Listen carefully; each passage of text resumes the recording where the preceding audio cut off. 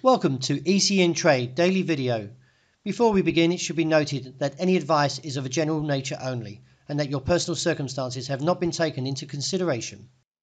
Hello everyone, my name is Rob Clayton. Thank you very much for joining me. The Australian dollar has managed to regain further momentum overnight against the greenback, although still is contained by the level of the 68.85.95.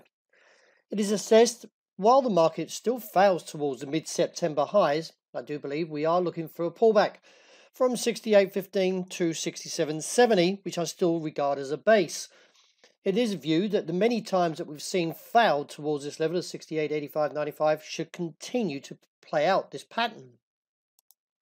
The euro overnight took another brief look at the level of 110.65 and rebounded, but the dollar slipped slightly but still maintains around the 97.50 break level.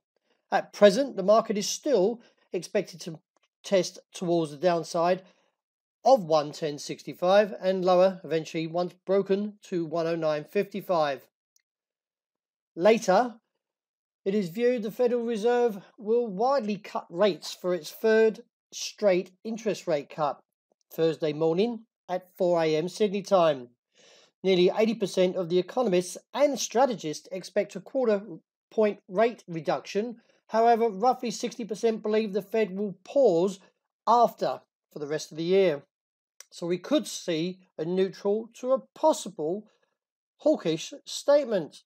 Nevertheless, if that's the case, then the dollar is most probably going to rally. Now, we did get a bullish outside range day for the US dollar, and we still, at this present, got a bearish outside range day, but this bullish one may negate that. But nevertheless, I still feel we are looking towards the downside because the technical implications still remain heavy.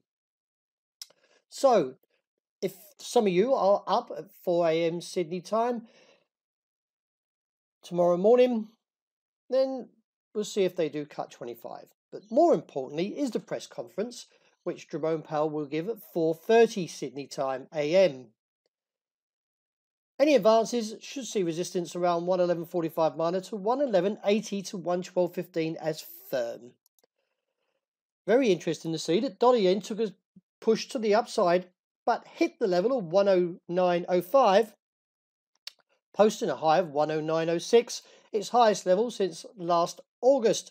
And from that, we've got bearish divergence. So you got one point to this high point, and you got this point to this lower point, this point on the MACD to the lower point, giving indication that the bears may be soon called for and see a push back to the 108.40 level.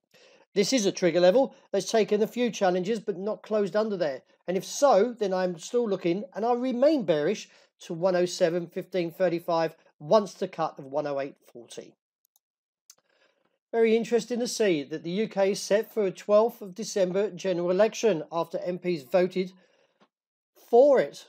Now, the UK is set to go to the polls on the 12th of December after MPs backed Boris Johnson's call for an election following months of Brexit deadlock.